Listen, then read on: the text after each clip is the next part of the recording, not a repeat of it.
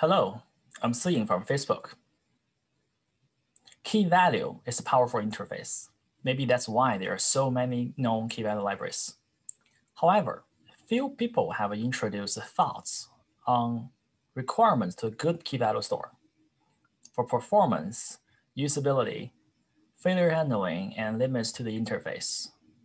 Our paper summarizes the experience we learned through 8 years of RocksDB development. I will first talk about the design goals of RocksDB, and then I will cover 2 topics in the paper: the changing of the resource optimization targets and integrity checking. First, what did we build RocksDB for? RocksDB is a persistent key value store library. It stores data in persistent storage, and the users query the data through C++ function. We designed RocksDB for modern hardware, SSDs, multi-core CPUs, and serve high read and write throughput. We also hope it can be tuned to serve a wide range of applications. We achieved the goal. Today, RocksDB is used by databases, index servers, messaging queue and logging, caching, and many other applications. Finally, we focus on single node and don't handle inter-host operations. We forked from LevelDB in 2012 and open sourced in 2013 and started to serve serious use cases by that time. Over the years, we have improved the performance and added features. Some serious database services adopt the RocksDB storage engine in production in 2015 and 2016. RocksDB's performance optimization targets did change over time. Initially, the major goal was to reduce write amplification. SSDs have limited erase cycles, so reducing writes can help the devices to endure. Different layers can introduce write amplifications.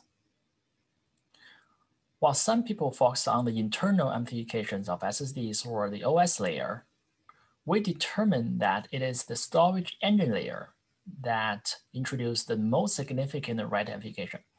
So we focus on that layer, which did end up with a correct decision. That's why we picked the log structure tree as the main data structure. Log structure merge tree can provide good write amplification for most use cases. However, soon we learned that most RocksDB users aren't bottlenecked by erase cycles or IOPS, but they demand more data to be stored on the drive, or in other word,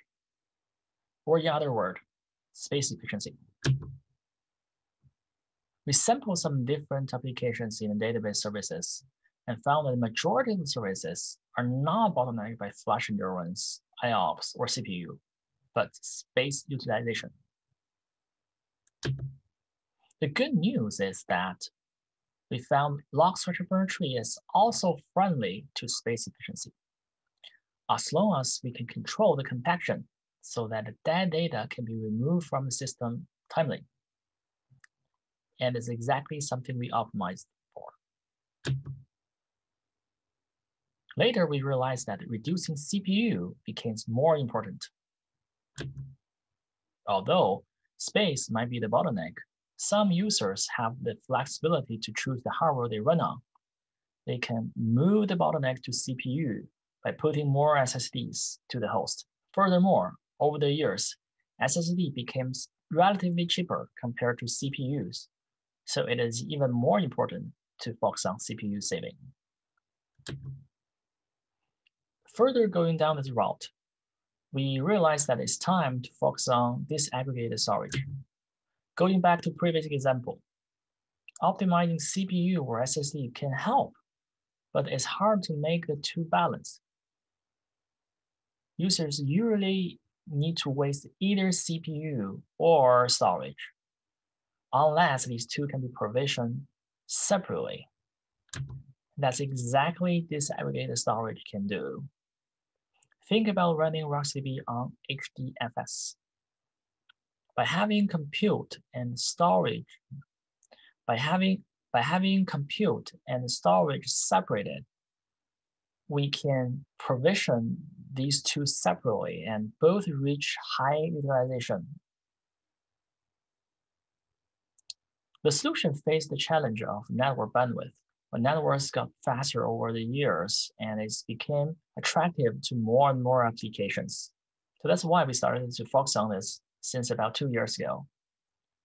We are working on improving performance, failure handling, and toolings for this setup.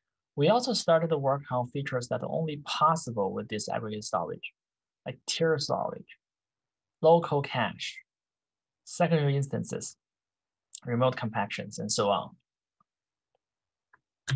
To recap the lessons we learned on performance optimization, we initially focused on write amplification, but later added space efficiency, CPU overheads, and disaggregated storage as additional targets over the time. Next area I will cover is integrity checking. Let's start with how users use RocksDB. Most RocksDB users replicate their data to multiple hosts. When a replica needs to be built for various reasons, users often physically copy the RocksDB files. Usually, one host runs multiple DB instances, so if one host failed, the load of rebuilding new replicas can be spread over many hosts. Some users back up the data through copying RocksDB files too.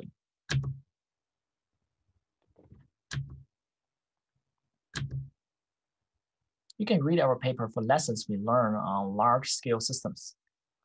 And now let's focus on integrity errors. RocksDB inherited block checksum from LevelDB. As most other systems, when RocksDB writes any data, checksum is attached with the data block. When we read back any block, we check the checksum to detect corruption by the storage media. This is basic, but we have learned that this protection might not be enough. We learned that eventually avoiding corrupted blocks to be served to users is not enough, and users demand them to be caught earlier. We know that single host is not expected to be reliable. A local DB corruption will be handled by dropping this replica and building a new one. However, if the data is corrupted and is not detected timely, the chance that all the replicas are corrupted increases and we risk for data loss. Another danger is when the data is copied. If the corrupted blocks are not checked, the corrupted data can be spread to all the replicas and cause data loss. In this case, the replica is copied for load balancing and copied again. In the end, all the replicas are corrupted. One feature we added to help users is full file checksum, which is stored in the metadata in the DB. When users stream the files to another host, they can check the checksum during the streaming and reject the file if it is corrupted. The same full file checksum can protect backup restore process too.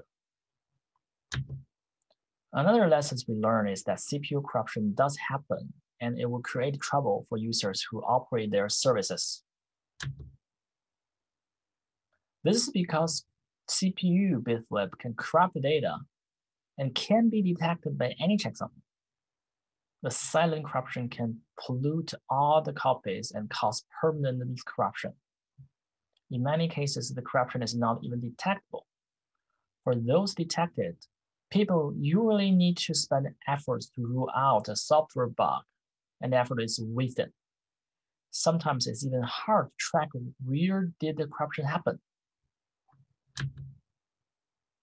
A key value checksum might provide some coverage to this and help users to identify where the corruption happened. Finally, even if both of RocksDB and some storage systems provide checksums, when RocksDB hand a buffer to the storage system, the bitflip might happen. A handoff checksum can help protect this case. To recap the lessons we learned on integrity checking, detecting RocksDB corruption earlier can help prevent permanent data loss. Full file checksum can help. To mitigate the trouble of CPU bit flip, key value checksum and handoff checksum can help. We introduced many more lessons in our paper, and if you are interested, please go ahead and read them. Thank you, and I will be happy to take your questions.